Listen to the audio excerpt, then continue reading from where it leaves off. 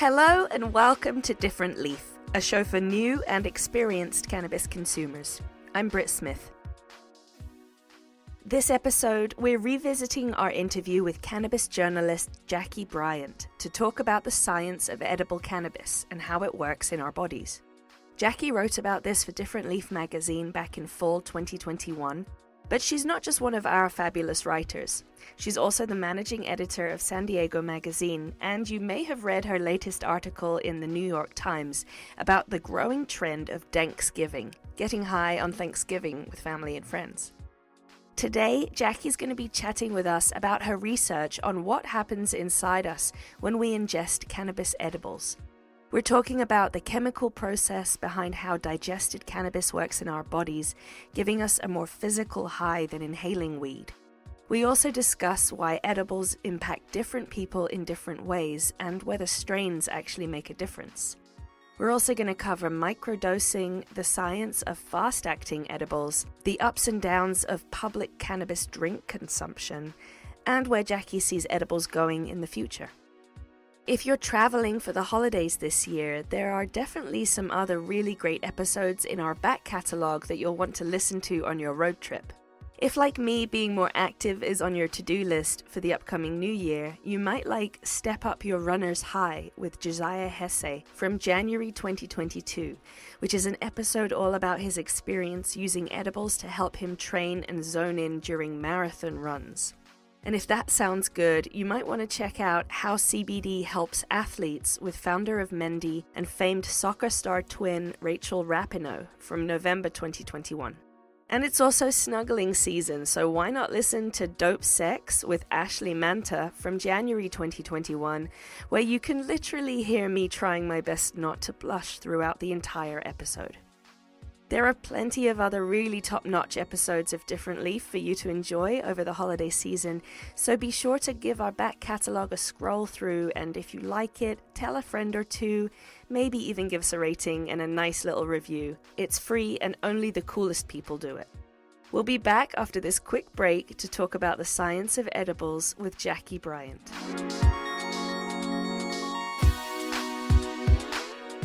So in the latest issue of Different Leaf, the magazine, you have done some amazing writing for us on the science of edibles. And I have a million questions, but I apparently have to fit it into a short podcast. So here we go. I want to know what you learned from writing this article. Can you tell us a little bit about how edibles work inside our bodies? Oh, it's such a good question.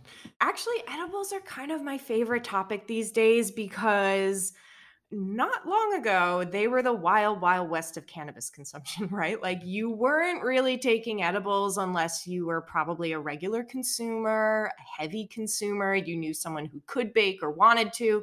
It definitely is a steep learning curve to learn even how to make edibles personally, forget about buying them, right? Mm-hmm. So, everyone's got, I feel like that story of the random brownie that they happened upon or the cookie they took at a party nonchalantly that ended up setting them on a real one for the next 24 hours or so. So historically and in old stoner lore, edibles were kind of the wild, wild west. You never really knew 100% what you were going to get, and you had to be down for the ride. Like there was a personality type that kind of went down that trip, right? But now it's a totally different story with legalization and better dosing and better technology. You can really dial that in. It's very predictable. You can titrate and dose appropriately. It's a whole other world, honestly. And that's really fascinating to me because it has changed consumption habits almost overnight in the cannabis space, whereas people who aren't comfortable smoking or who don't want to smoke for health or whatever other reasons, or who maybe just don't like the high that they get from it, now they can try edibles and they don't have to worry about like getting, totally turned upside down on them, which is really cool. So unpacking the science of it and also the consumption habits around it are super interesting to me because there's so much that we can learn about this, and it's directly tied to legalization. None of this would have happened without better testing and better technology. And that's kind of, I guess, what leads me into the science of it is that, even just 2 years ago, the majority of edibles and drinkables on the market were just made with THC distillate. And kind of like low quality oil that you get from all of the trim and everything else that nobody wants to use, and they turn it into an oil. And God, since then, like old drinks, for example, which I consider drinks in the same realm as edibles. It's the same technology and absorption at the end of the day. So I'll use those interchangeably. But like drinks 2 years ago, you used to like have these drinks with this oily layer in it, and they were disgusting. They were absolutely horrific. Gross. Yeah. So gross. And now you have this nanoemulsion technology where they've shrunk the THC molecules so that they are more soluble and bioavailable, and they go into your bloodstream faster, and they can bypass the liver. And it's just like, it's a totally different chemical reaction that results in a totally different effect. So I learned that there's still so much more to learn, basically. It sounds like it. It sounds like there's a lot that we've figured out in just the last few years. And so the coming years really excite me. We've been able to figure out over the last few years how to, like you said, really dial in those kinds of highs, the kinds of highs that we want to feel. Do we want to feel happy and euphoric, or do we want to feel mellow and sleepy? There's all these different kinds of edibles that you can take now. Back up. I have some commentary on that, by the way. Oh, please go ahead. Well, so something that I learned, and a lot of people don't like me to say, including edibles makers, is that it actually doesn't matter what strain you use. Oh, this is good to know. So there's no difference between the sativa and indica edibles? Nope. It's a total lie. Yes, it's a total lie. It's a total marketing lie. This is like my big crusade right now. I know. Wait a minute. It's true. And okay, there are some people, obviously, and some like hardcore activists who swear to Christ that it does matter, but it actually doesn't, because in your body, when you take edibles, THC in your liver, it turns into another chemical compound called 11-hydroxy-THC. The terpenes, etc., flavonoids, they don't come with it. So in that chemical conversion, pretty much everything that's unique about individual plants and cultivars and what have you is lost. It just goes away. So it actually doesn't matter. The only thing that really gets through, and this is a very distilled, for lack of a better term, version of all of this science, but basically just the cannabinoids and all of that remain. So, if it's something that's CBD dominant or CBM, that's going to come through, or THC, but it does not matter whether it came from, a chem dog or an OG Kush or whatever. And so that is just a total marketing lie. Oh my gosh, you just blew my mind. What? And it's a gorgeous lie. It's a lot of mental. It's 100% mental. It's totally psychosomatic. It's placebo effect. They know that. They know that nobody knows this. Because of course, like just what we know in the greater consciousness, and those of us who like don't spend all day thinking about weed, which is most people, they just know maybe they know indica, sativa, which that's a whole other question. And that binary it's kind of a lie too. Yeah. Again, that's another question for another time. Another topic. But they know that people just associate one thing with the other. And so that's just like an easy marketing layup, right? Like if you know indica couch, then you market that for sleep or relaxation. The thing is that a lot of people making these products and a lot of the corporate cannabis types, they honestly don't know anything about weed either. And truthfully, if you presented them with this, as I have many times, they just kind of sit there and they're like, oh, well, I don't really, like a lot of people just don't even know it. Like they haven't questioned it and therefore they don't know it, which I don't really blame them for. But I mean, like if you're making edibles, maybe you should know that. Yeah. You should know that. Or they do and they're intentionally lying. Either way, it doesn't matter. Long story short. But how is it that we all feel sort of different things? Some of us don't feel anything. I feel very little from edibles at all. And then there are some people that have just a few milligrams and they'll have a really bad trip. Why is it so different in all of our bodies?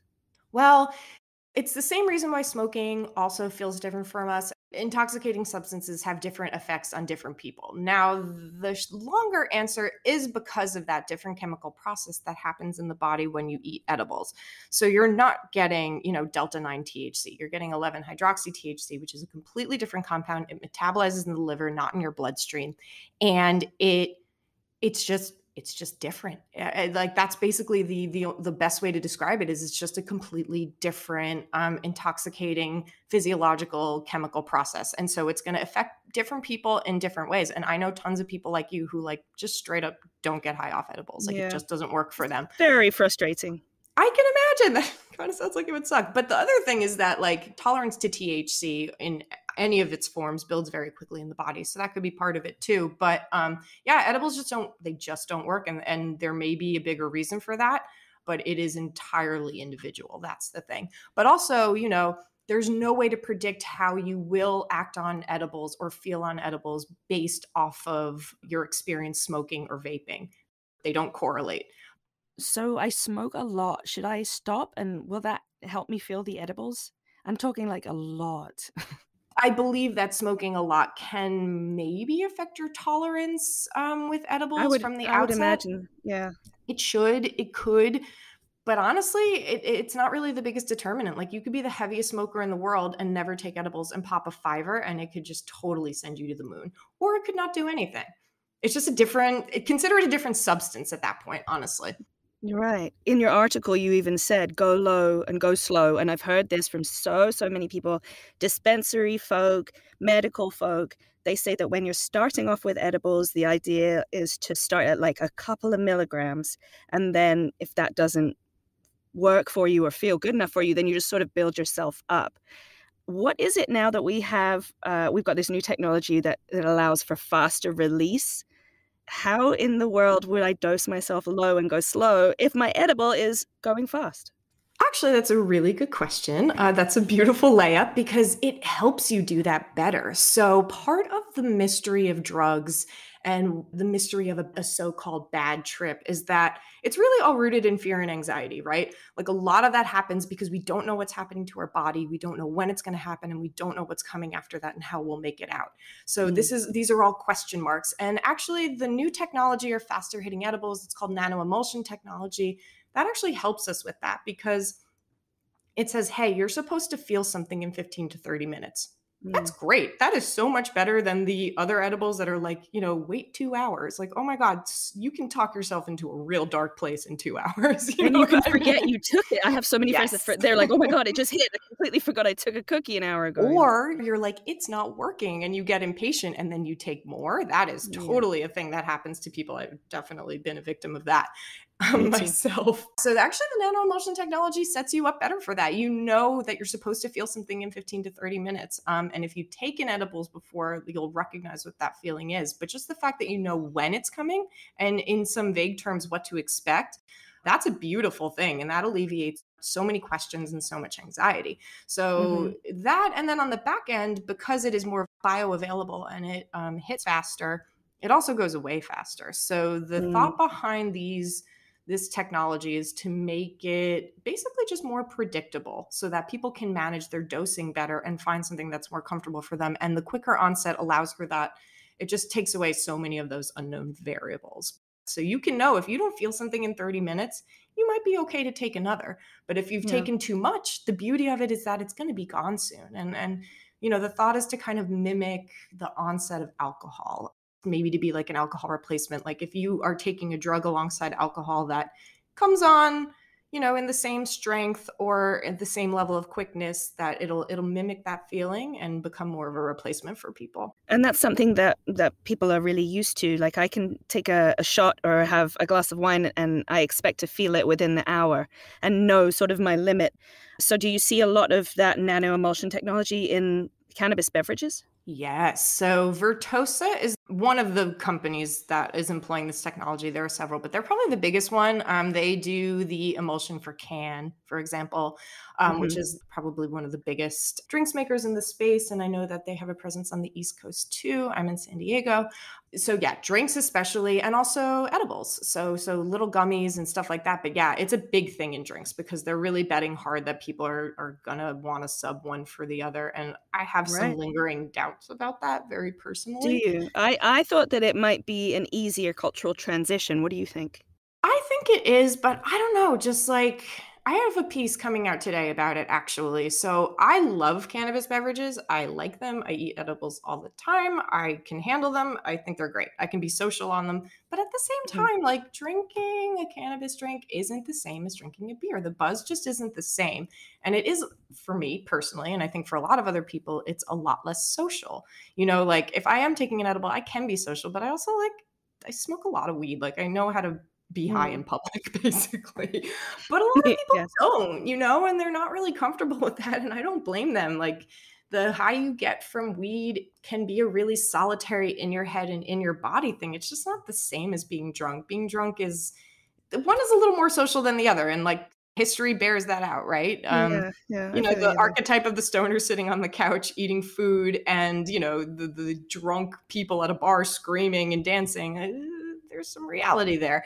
Yeah. So I personally wonder whether long-term people are really going to sub out one for the other. But I do know friends who struggle with alcoholism who say, actually, it's been a godsend for them and it has allowed them to be social in public. So again, it totally dependent on your experiences. But I did have one cannabis beverage with the nano emulsion that also has caffeine in it naturally from mate. That changed my whole life. Is that the new coffee? For me, I mean, for you, is it the new morning coffee? Yeah, it's amazing. It's amazing. It's low caffeine because it's just from mate. It's not, coffee jitters. It's totally chill. It's 5 milligrams. I'm like, oh my God, this is the perfect combination. It's wheat and bacon in a can. But it's not. It doesn't screw you up too much. So I'm like, I just wrote this piece waxing poetic on it, so I'm all about that right now.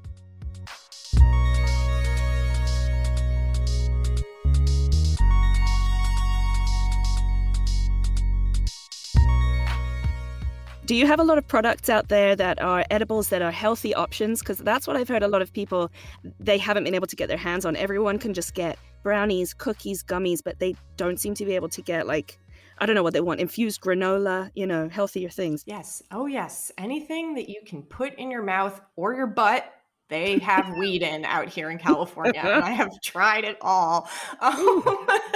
California's fun. Oh my gosh. No, it's insane. It's like, I was joking with a friend yesterday at a barbecue. I was just like, dude, 3 years ago, none of this stuff even existed. And we just talk about it now. What milligram is that? It's very funny to me.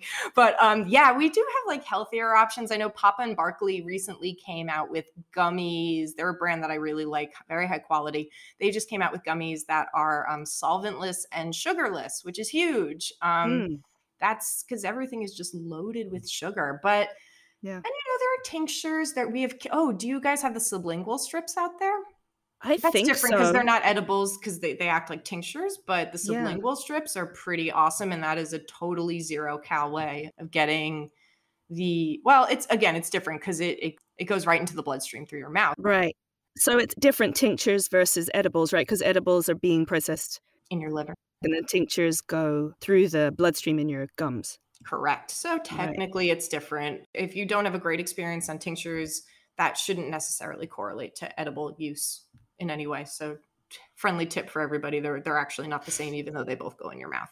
But we're getting towards healthier options. It's definitely a big part of the conversation here. People are just I can't be eating these super sugary things as much anymore. So I think we'll continue to see that change. I had shrimp chips the other day, cannabis infused shrimp chips. Who came up with that? Potli is the brand, and they make olive oil as well, which is really cool. They also have there's this company that has a Sichuan chili crisp that's infused, which is really cool. Oh yeah, you name it. You can put weed in it. You can infuse that, baby. Do you think that folks, since we've been at home in the pandemic more, they're starting to do more sort of at-home cooking with weed? Probably. Honestly, I thought I would be one of those people, and I'm not. It turns out, which is kind of surprising. For me, the problem with cooking with cannabis is that, I love food a lot, and if something's really delicious, I'm gonna want to eat a lot of it, and so I just get hung up on the dosing versus, and I had an edible gummy the other day that was or chocolate. It was a chocolate truffle, and I was I want 10 of these, but I can't have 10 of them. So I think people are getting more curious about it, and I know that a number of cannabis cookbooks have come out in the last couple of years specifically. And so I would imagine that more people are just screwing around with it and trying it at home, but you would have to really want to do it. It's a big undertaking. So I do think that I'm sure some people have ventured into it when they wouldn't have had the time before, but I haven't really seen this explosion in the way that I did wonder that at the beginning. And I haven't really noticed a huge explosion in it. I thought that I'd see a lot more interest in people wanting to do like infused dinners themselves and just, I don't know, I thought people would get more interested in it. But I think what they got more interested in is trying different products that are already made for them at home while they're sitting at home in the pandemic being bored. I don't think you want to like brew your own beer, you know, you want to just go out and buy a 6-pack. But for stoners, for cannabis folk, instead of wanting to cook your own stuff, I think, which is very difficult, it seems like a whole process, you know. I'm just down to try new products. I really, really wish that edibles worked for me. I've tried up to like 100 milligrams in a day and I haven't felt a thing, nothing. I have tried a lot of infused things. I've tried like infused, you know, the regular gummies and brownies and whatever, but also infused goldfish crackers, infused tea. I think the weirdest one might have been like infused cereal. Yeah, I do smoke daily, so you're probably right that there's some sort of issues with my tolerance there. But I do too, and edibles definitely hit me, so it might just be your body. Maybe it's a genetic thing and I'll never get over it, but I'm hoping that the good science gods will give me something in the future to get me high edible style. What do you think the future of cannabis edibles looks like? What have you seen in the making right now? Ooh, that's a really good question. I do think this kind of glut of infusing everything is probably going to level off. Because again, like if I buy a bag of shrimp chips, I want to eat all the shrimp chips. I don't want just one or two. So I do feel like there is a ceiling for infusing everything. And maybe we're just being a little excited about the novelty of it. I think drinkables are definitely here to stay. I think gummies kind of, someone was it Eater or Vox on one of those properties did a really lovely piece recently about the rise of gummies and how, you know, basically everybody feels safe taking a gummy because, you know, us like older millennials and Gen Xers, like that was like how you got your nutrients when you were little, right? Like your little Flintstones gummy with vitamins in it. And so gummies are kind of like, oh, this is like sort of medicinal, but it's fun. And so I think that's just like an ingestion method that's always going to be here to stay. And they're going to be huge. Like I just know so many people anecdotally who, you know, I'm 35 and they're like, I don't really want to smoke anymore. It's not really that healthy. It doesn't make me feel good. It makes me feel anxious. And so they, you know, I know a lot of people who just don't smoke, never really smoked, but they are regularly taking edibles now. So I just think it's going to turn into this whole other beast of a cannabis category where it's, you know, part of cannabis, but also separate. I think also a piece that we haven't quite touched on yet is the medical side of this. A lot of people prefer edibles because they have physical pain or nausea, and edibles really take care of those issues. It's like a lot more of a body high, but if you smoke, I find at least it's more of a head high. So there's just a huge area of the marketplace that really wants to keep buying edibles because of their medical potential. Yeah, and legalization has kind of fucked them. And am I allowed to say that? Sorry. Yeah, you can say it. Okay.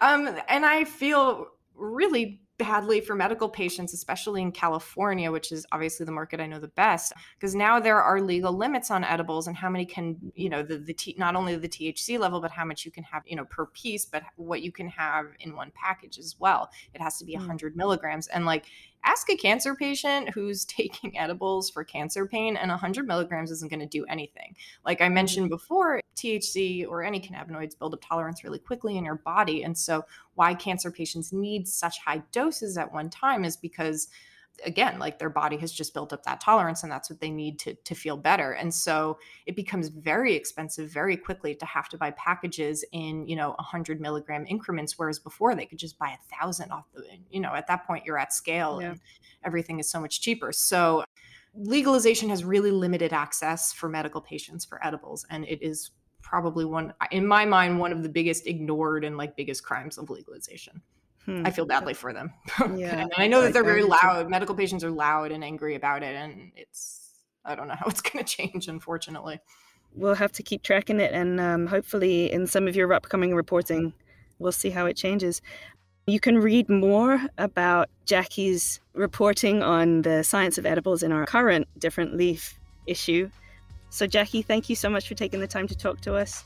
And hopefully we'll get to catch up soon and maybe have some edibles together. That sounds good to me. Thank you so much.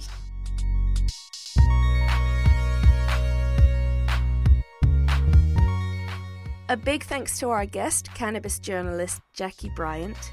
You can read Jackie's writing in several different issues of Different Leaf the magazine, including the most recent edibles issue, where she gives us a delicious strain review of the 2022 Emerald Cup Indoor Champion flower on page 25. That issue of the magazine and all previous issues are available at differentleaf.com under the Subscribe and Shop tab. That's differentleaf.com. Next week, we'll be chatting with Brit Smith, CEO of Tetragram, a new app designed especially to help medical cannabis patients navigate their medicine. And she just said, we could have spent hundreds if not thousands of dollars trying to really dial it in to find out what product worked best. But using your app made it easy for us to reflect back on products that he used, the experience he had with them, in order to hit that sweet spot a lot sooner. Be sure to like and subscribe to the show wherever you're listening right now, and follow us on social media at Different Leaf and at Different_Leaf. And you can find me on social media at Brit the British. Check out differentleaf.com for all the issues of our beautiful magazine, and go to xdifferentleaf.com to get signed up for our insanely cool new merch line. That's differentleaf.com and xdifferentleaf.com.